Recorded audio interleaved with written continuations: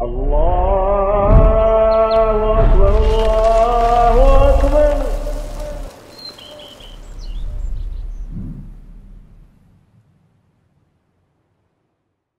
Assalamu alaikum wa rahmatullahi wa barakatuh. Ya ayyuhal muslimun. To the long-time listener and first-time visitor, we welcome you to this episode. Now, without further ado, let's get into it. Bismillah, alhamdulillah. حمدا كثيرا طيبا مباركا فيه كما يحبه الله ويرضى وأشهد أن لا إله إلا الله وحده لا شريك له وأشهد أن محمدا عبده ورسوله أما بعد.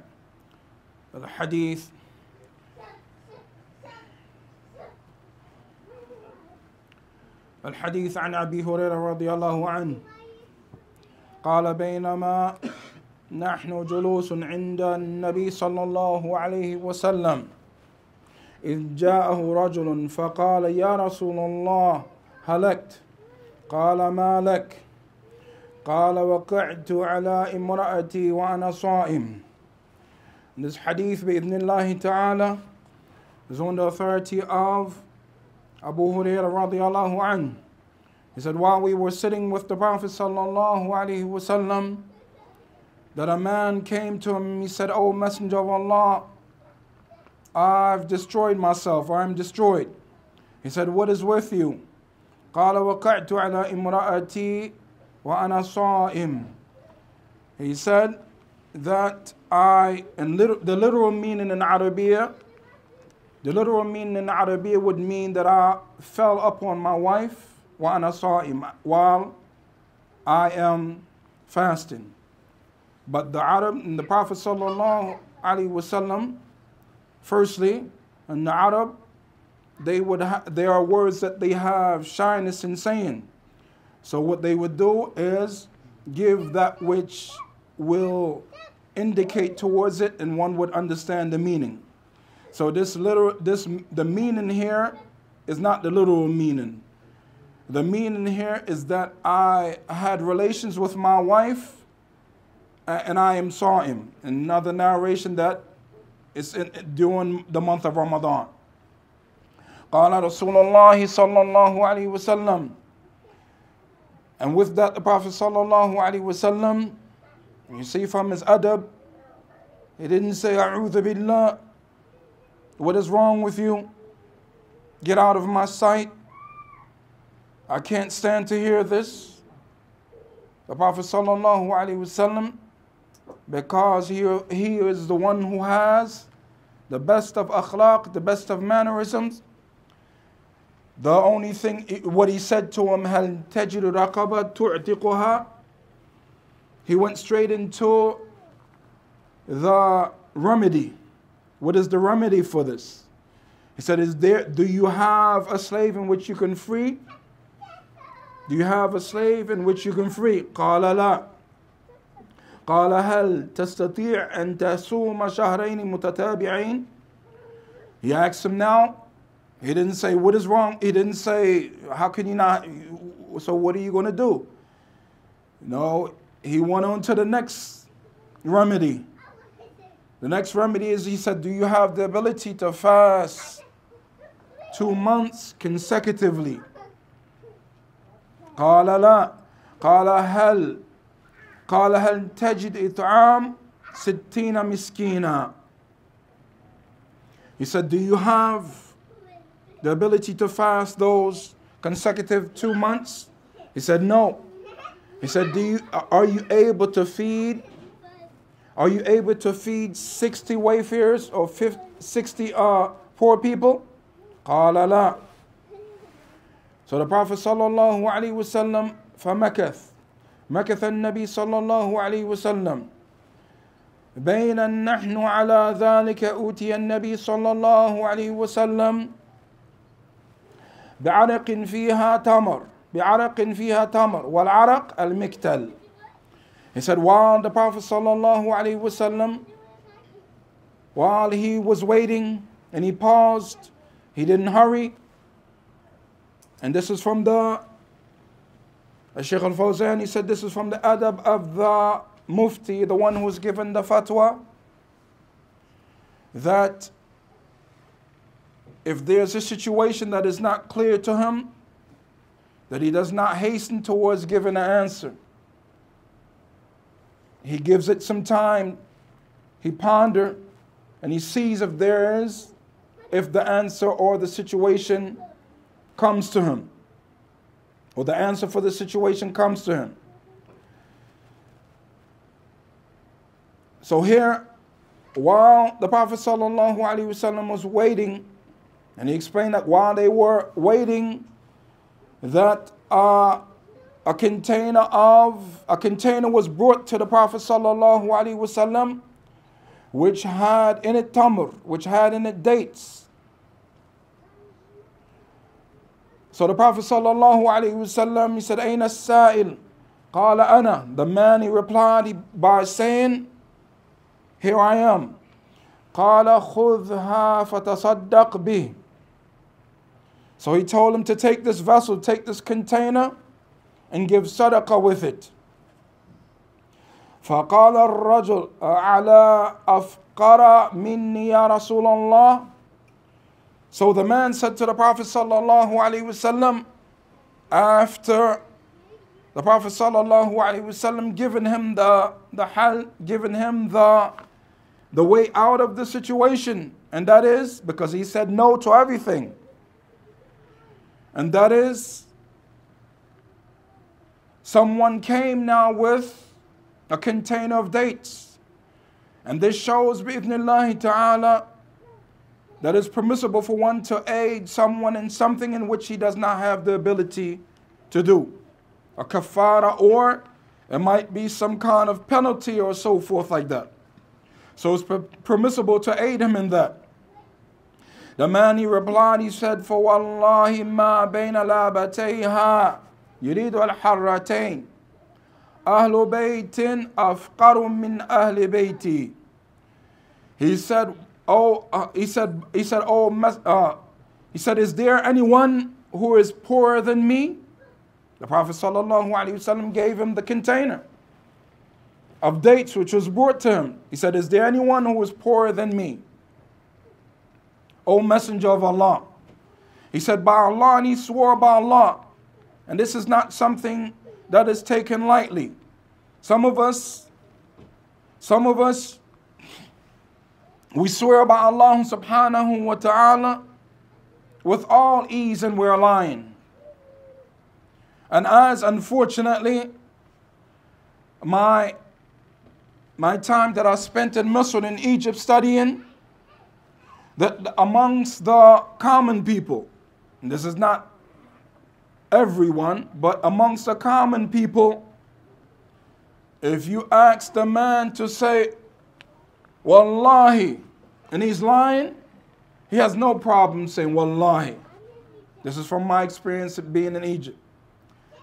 But if you ask the man to commit shirk and say, by the Prophet sallallahu alaihi wasallam, no, he says, no, I can't do that.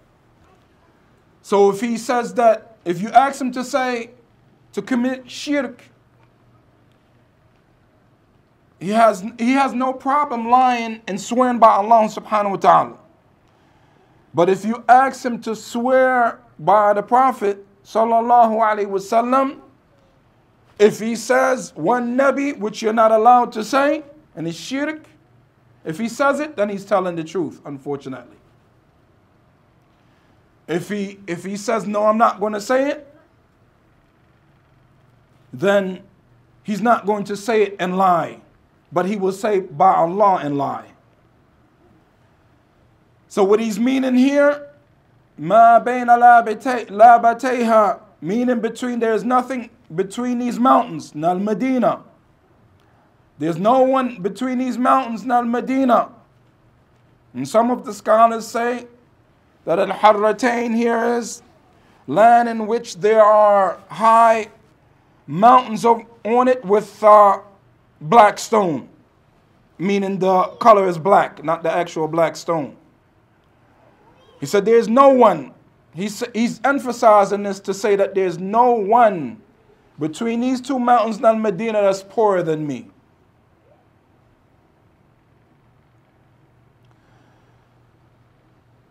فضحك النبي صلى الله عليه وسلم حتى بدأت أنيابه. So the Prophet صلى الله عليه وسلم, he laughed. And the laughing of the Prophet صلى الله عليه وسلم is not the laughing that we are accustomed to growing up in this land. The sunnah of the Prophet صلى الله عليه وسلم in his laugh is that he would smile. And the extent of it, the utmost extent of it, is that he would smile until his molar or anyab, his teeth in front here, I don't know what it's called in English, would become apparent. Not like the cackling, or not like the screaming and the hollering and so forth like that. We're doing our laughs. For that is not from the sunnah of the Prophet sallallahu alaihi wasallam. Nevertheless, he said, ثُمَّ قَالَ أَطْعِمُّهُ أَهْلَكَ. He said, take it and feed your family with it. So this shows the permissibility of one who has to do a kafara of that which this man fell into, which it has to be clear that this is haram to have relations with your wife during the month of Ramadan. During the daytime, during the daytime of Ramadan, it is permissible after al-Maghrib, bi-idhnillahi ta'ala, up until al-Fajr. So this shows the permissibility here of the one. And this shows also that the one that does not have the ability, for instance, if no one came with anything to aid him in this kafara, it would be the same thing as our brother mentioned before me, as our brother Muhammad mentioned before me, hafidhahullah, that if he did not have the ability, it wouldn't be nothing upon him, bi'idhnillahi ta'ala. هذا hadith azim. This is a tremendous hadith. Shaykh al-Fawzani said this is a tremendous hadith. In it are fihi fawaid azima. In it there are tremendous benefits. And we're only going to mention a few of it because I want to mention an occurrence that occurred to me a few years ago, that happened to me a few years ago with someone coming to me. So in this, firstly, Shaykh al-Fawzan, hafidhahullah ta'ala, he mentioned that as-sahaba yu'adhimun al-ma'asi, meaning wal-mukhalafat, that they see sins and that which is mukhalafat, meaning that which is against the sunnah of the Prophet sallallahu alaihi wasallam, they see it as something that is grave, it's tremendous. إذا وقع منهم, if it occurs from them. لا يتساهلون, they do not take it as something that is easy. Oh, this is just small. And it has to be understood, this is having relations with your wife during the daytime of Ramadan is a tremendous sin. This is a sin which outside of Ramadan is not a sin. But because Allah subhanahu wa ta'ala commands us now during the month of Ramadan to refrain from food, drink, and relations with our wives, then it becomes haram during that time, the daytime of Ramadan. From the benefits of it, bi'idhnillahi ta'ala, al-mufti yastafsil. The mufti, he seeks clarity from the one who is seeking the fatwa in this situation. And the Prophet sallallahu alaihi wasallam said, وَمَا أَهْلَكَ وَمَا أَهْلَكَ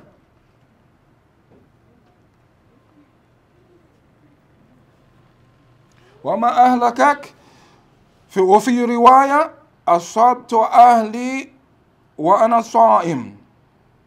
And the Prophet sallallahu alaihi wasallam agreed with this man.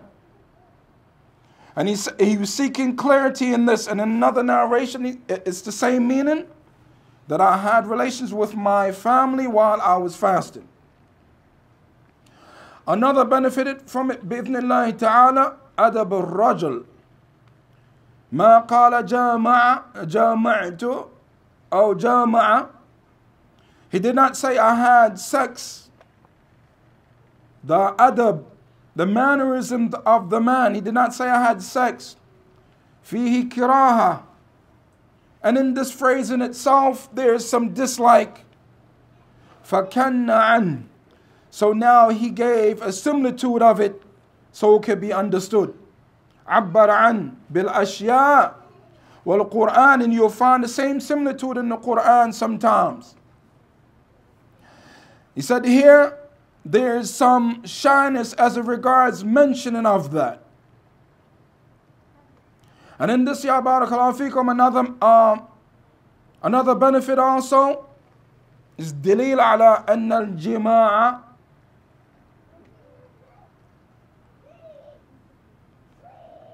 يبطل الصوم.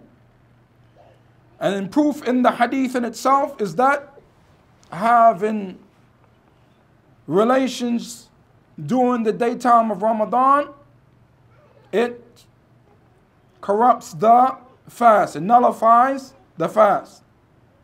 وأقر على ذلك النبي صلى الله عليه وسلم. He agreed with that because the man said, I have destroyed myself, or I am destroyed. من جامع أهله أو شرب فقد عصى الله سبحانه وتعالى. Whoever has relations with his wife, or he eats or he drinks, then indeed he has disobeyed Allah subhanahu wa ta'ala. واستحق العقوبة. And he is deserving of punishment. From it also الرجوع إلى أهل العلم عند المشكلات ومسائل العلم لا إلى الأعوام أو المتعالمين. He said from it also is showing to that one has to return back to the people of knowledge when there are problems, when there are issues of knowledge regarding knowledge. You do not return back to the regular people, the general people, and you do not return back to those who are pretending that they are from the learnt ones. And in this also you see from the benefits of it, al-mukhti ya'ti wa ya'tarif bi khata'i. That the one who is in the wrong, he comes and he admits that he is wrong. He comes and he admits that he's wrong to the alim, the one he's seeking a fatwa from. Not the way it occurs in these days in our times. We have people going to the people of knowledge, lying and getting the answer that they were seeking. From another benefit, بإذن الله تعالى, سكت النبي صلى الله عليه وسلم حتى وجد حل. That the Prophet صلى الله عليه وسلم, he remained quiet until he was able to find a remedy for the situation. لم يتسرع. He was not hasty. فيه دليل على, as we mentioned before, in it there's a دليل على مساعدة من وجب عليه الكفارة وهم لا يستطيعون. The one who the kafara is upon, it's okay to aid him. The one who the kafara, expiation of a situation is upon, it is permissible to aid him in that for those who does not have the ability to complete it بإذن الله تعالى.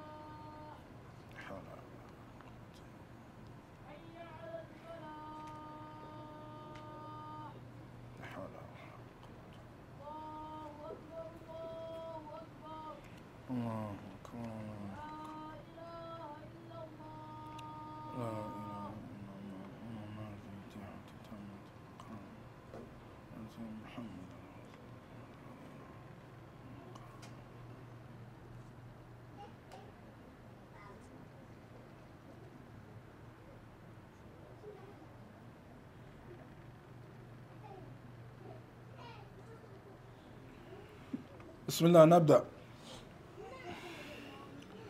And from the benefits of this tremendous hadith of the man coming to the Prophet sallallahu alaihi wasallam, seeking a resolution in that which he fell into,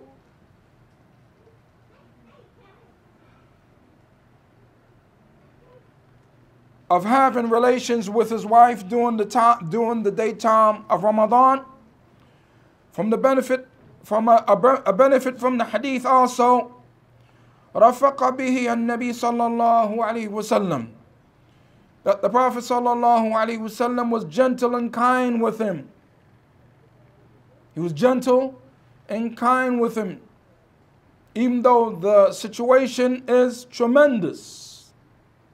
Tremendous situation for one to have relations with his wife during the daytime of Ramadan. And in that,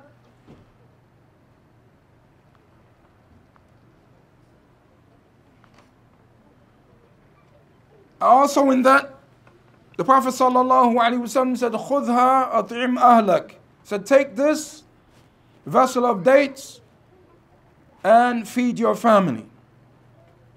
The adab of the Prophet sallallahu alaihi wasallam in dahik and laughing, we mentioned that before.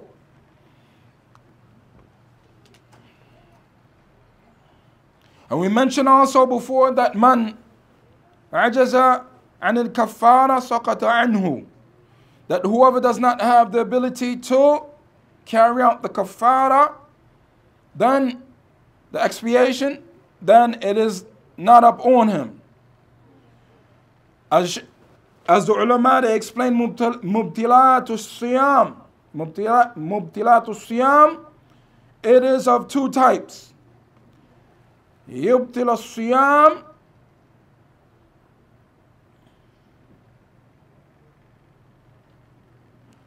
يوجب القضاء والكفارة. And then you have the other type, يبطل الصيام يوجب القضاء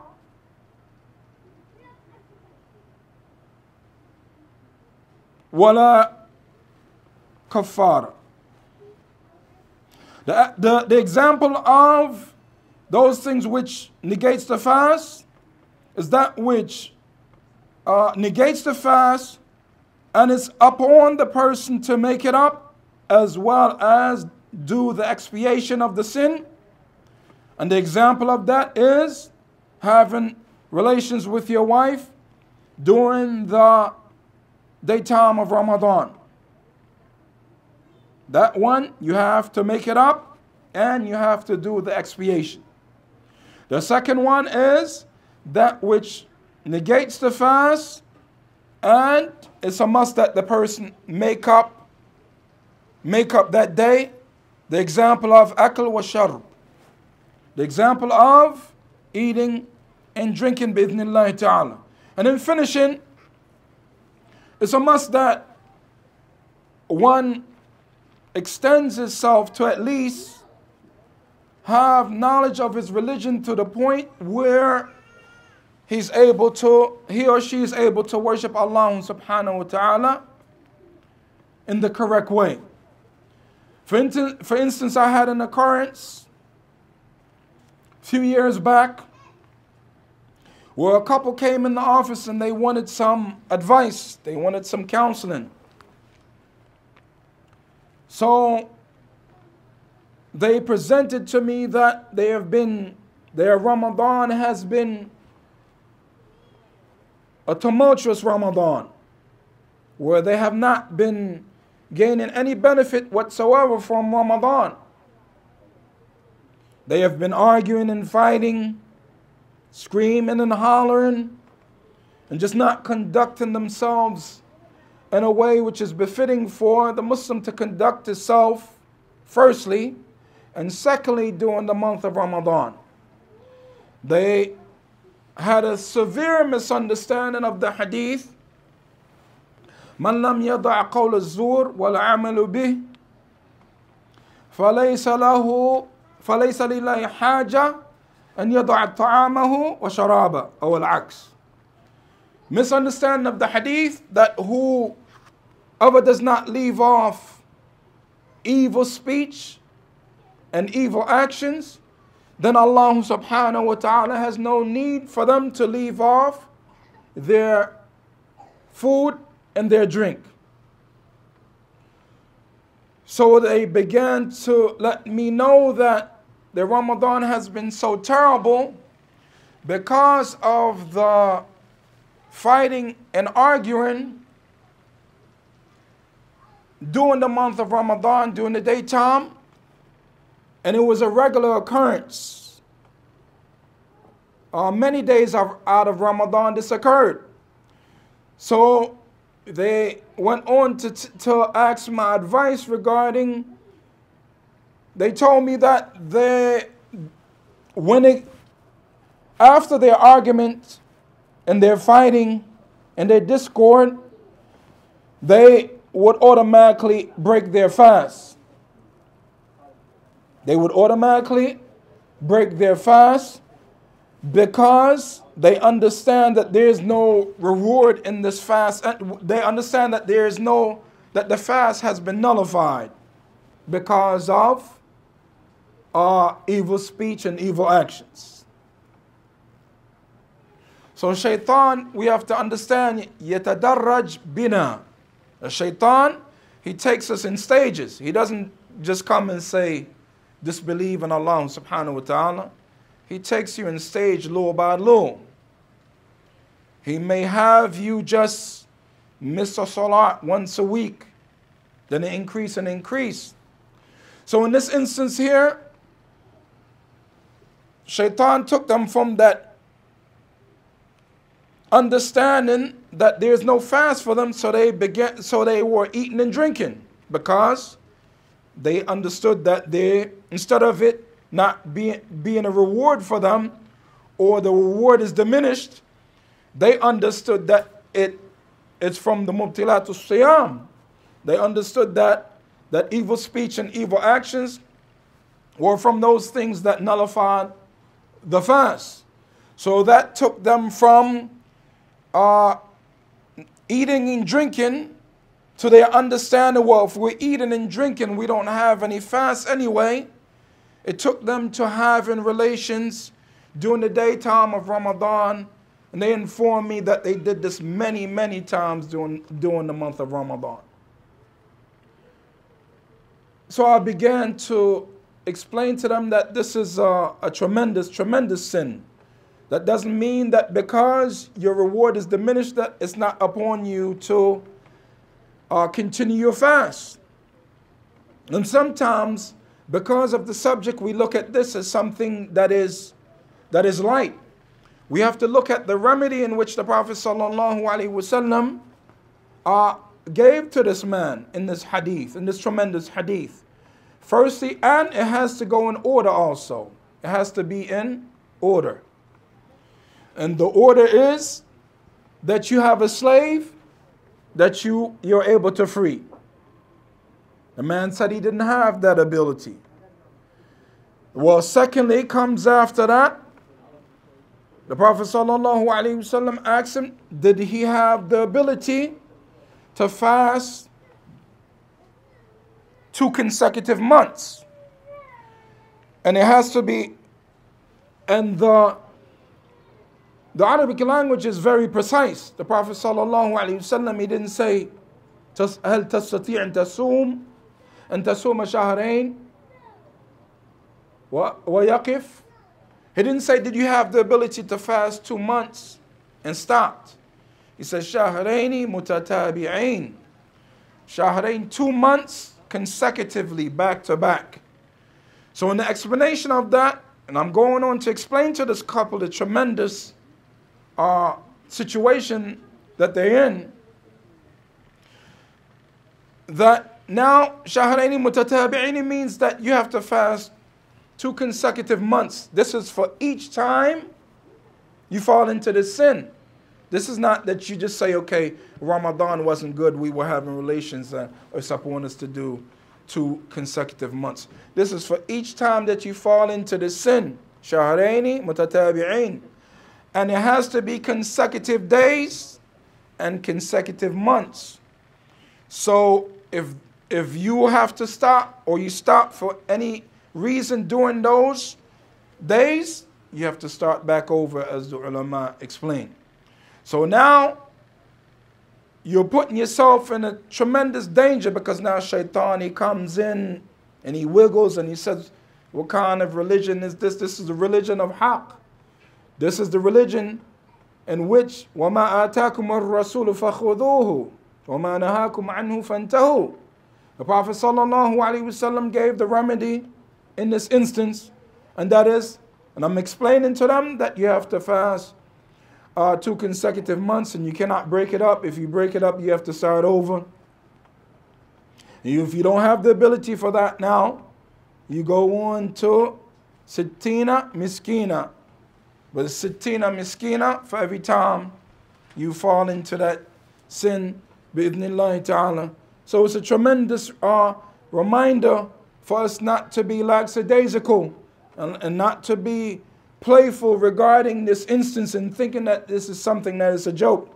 This is a tremendous sin. This is a tremendous sin in the eyesight of Allah subhanahu wa ta'ala. We ask Allah subhanahu wa ta'ala to allow us to see Ramadan. And every time, every month during the Ramadan, I remind myself firstly, and then I remind those who are listening to me, bi'idhnillahi ta'ala, that some of us may not make Ramadan. Some of us may not make the next Ramadan, and that there are those who were here last Ramadan who were with us, who are no longer with us. So we have to keep in mind that Allah subhanahu wa ta'ala is giving us this tremendous opportunity to make tawbah to Him, to Allah subhanahu wa ta'ala, to get close to Him, and to remedy those things in which we fell short in throughout the year. And you see that Allah subhanahu wa ta'ala is always giving us an opportunity to fix something, whether it be from Ramadan to Ramadan, or from Jumu'ah to Jumu'ah, and so forth like that. We ask Allah subhanahu wa ta'ala, يتقبل منا الصيام, that He accept from us الصيام.